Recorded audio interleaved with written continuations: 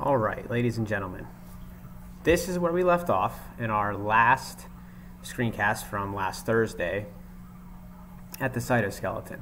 And what I want to do is I want to skip the cytoskeleton in general. So we're not going to do this slide, this one, or this one. So that's 4 slides we're going to be skipping. So where the heck are you going to start in your study guide? We're going to start at the cell membrane. And let me take you to your study guide here. Okay. Here's your study guide. You might not have this displayed, but you can display it. So if you show document outline on the left, this will show you different parts of the study guide, and you can just click straight to those parts. So we were at the cytoskeleton, and we're just going to skip over to the cell membrane. So click here, and this is where you'll start, at the cell membrane. You should have skipped all the cytoskeleton stuff. All right, so all this should be skipped up until the cell membrane. Okay? So let's get started with the cell membrane.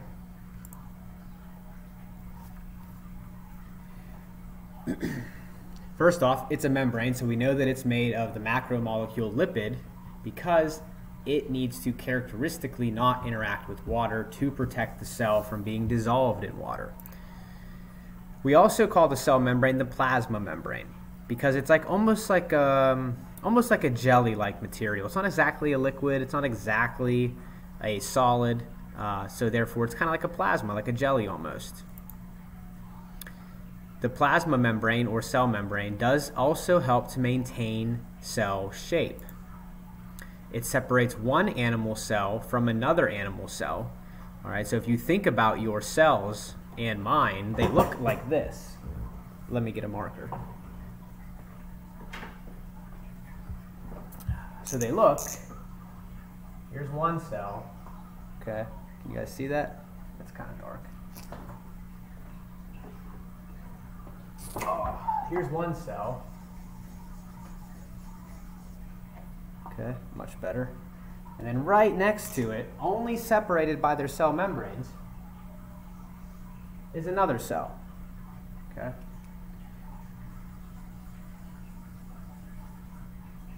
So cells are right next to each other, just like that. And because of that, they need these cell membranes to separate one cell from the other. And ultimately, what the cell membrane does is it regulates the passage of materials into and out of the cell, ultimately helping to maintain that very important process that we know as homeostasis, which is a stable internal environment within a living thing.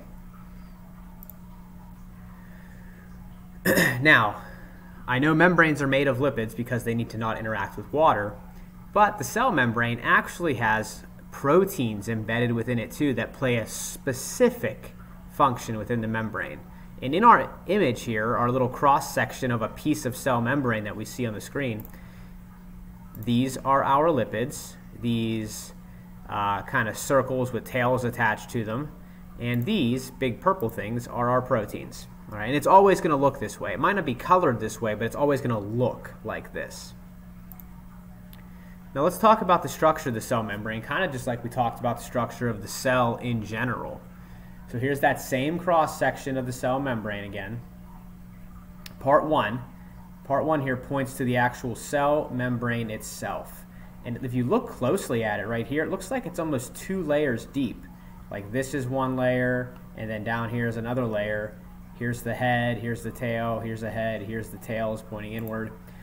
That is the cell membrane. The cell membrane is actually 2 layers, and often it gets the name lipid bilayer.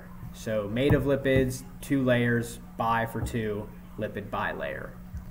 So you can call the cell membrane, we can call it the cell membrane, we can call it the plasma membrane, we can call it the lipid bilayer. All these names are correct. Number 2 is a protein, just like I said on the last slide. This really big kind of oblong structure here that spans from one end of the membrane to the other. That's a protein. Number 3 identifies the same thing as number 1, but shows us that we can also call it the lipid bilayer. Okay, this is the lipid bilayer. 1 layer here, 1 layer here. The animal cell, the eukaryotic animal cell membrane is a bilayer.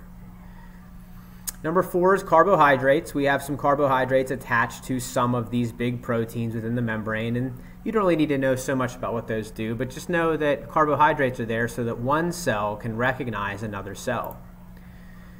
Number 5 is a big one, and number 5 is kind of where we're going to head with the rest of this middle section of this unit, and that's a transport protein. This is the kind of protein right here that's going to let those very, very big macromolecules into the cell, like proteins, carbohydrates, lipids, nucleic acids. All of those are going to be able to get into the cell via these big proteins present within this cell membrane. And ultimately, number 6, I told you that membranes are made of lipids. Well, when it comes to the cell membrane, not any other membrane, just the cell membrane, the specific lipid that the eukaryotic animal cell membrane is made of is called a phospholipid. Phospholipid. So each one of these little heads with the tail attached, head with the tail attached, head with the tail attached, that is a phospholipid. So the cell membrane ultimately regulates what enters and leaves the cell to help in an effort to maintain homeostasis, a stable internal environment for the basic unit of life that is the cell. It also provides protection and support. We know that the actual membrane itself is 2 layers of lipid, 1 layer here and 1 layer here. We call it the lipid bilayer. And it has proteins embedded in it. And it's not exactly a solid, but it's not exactly a liquid. It's kind of this like jelly-like plasma where it derives its other name, the plasma membrane, from. Now, many of the proteins that are embedded within the lipid bilayer are channels or pumps. Think of them as like protein tunnels, if you will. These tunnels, these proteins, allow big molecules into and out of the cell that can't fit between the phospholipids, the actual lipids that make up the membrane. And lastly, again, like I told you, we don't really need to know much about carbohydrates, but you need to know that they do help in identification between one cell and another. These carbohydrates are present on the cell membrane as well. I hope you're understanding how important these macromolecules are. See you in the next one.